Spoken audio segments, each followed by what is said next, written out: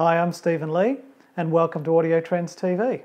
Today we've got John from Richter Acoustics with us, and he's going to specifically tell us, aren't you John, about the new range of Series 5 Richter speakers. Now, as many of you know, Richter has had a long history going back to 1986 and us to 1990, but this new series developed basically over a 2-3 year period up until the year 2015, I'd say. John, would that be correct? Yes, correct. Right, it's been selling very well, but what we wanted John to tell you all is a little bit more about how the speakers came about. So John, over to you.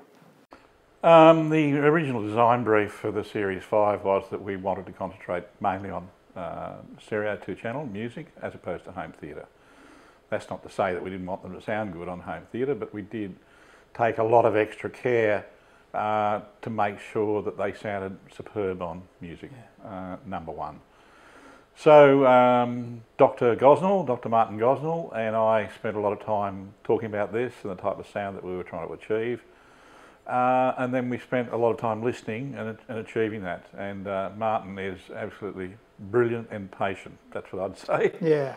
So, a few of the things that we did to make the Series 5 a little different to anything else that Richter had done was make sure that the cabinet design was what we wanted. So to that end, we employed Adam Hobbs, an industrial designer, to design the cabinets, and we went through a lot of different phases of that before we got what we wanted.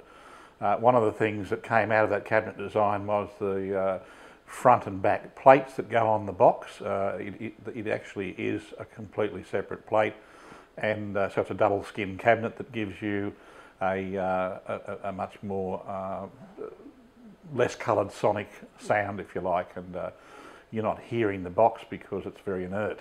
Yes. That was one of the things. The other thing, we wanted to look at the driver arrangement. So Martin, Dr. Gosnell, he tried a lot of different drivers and tweeters before we were happy, and our drivers and tweeters are made to our specification.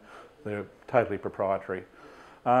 Excuse me. And we put a lot of effort into the crossover design, more than ever before. So the crossovers have very large components and very expensive components on them. There's one thing, John, I would like to tell our viewers, is that John's had experience in retail and the music industry for 40 years, near enough, okay? Yeah.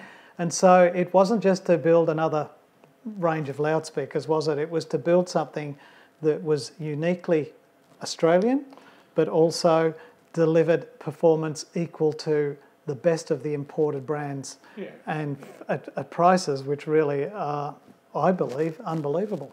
Well, all the comments we've had from the Melbourne Hi-Fi show and other shows that we've done, and from customers and from retailers and reviewers, is that how do we get such a quality sound for the price? And it really is that Richter's, we put a lot of effort into it, and I love my music and it had to satisfy me before anybody else. We had some other pretty talented people that listened and were involved in the voicing of the speakers. And by the way, all the Richter speakers are voiced using our valve amplifiers. So that's a powerful combination. It is. Both together. I think that we've done a really good job. I mean, there was a comment from one reviewer that said, how can they possibly build a speaker like this for that price that sounds so good?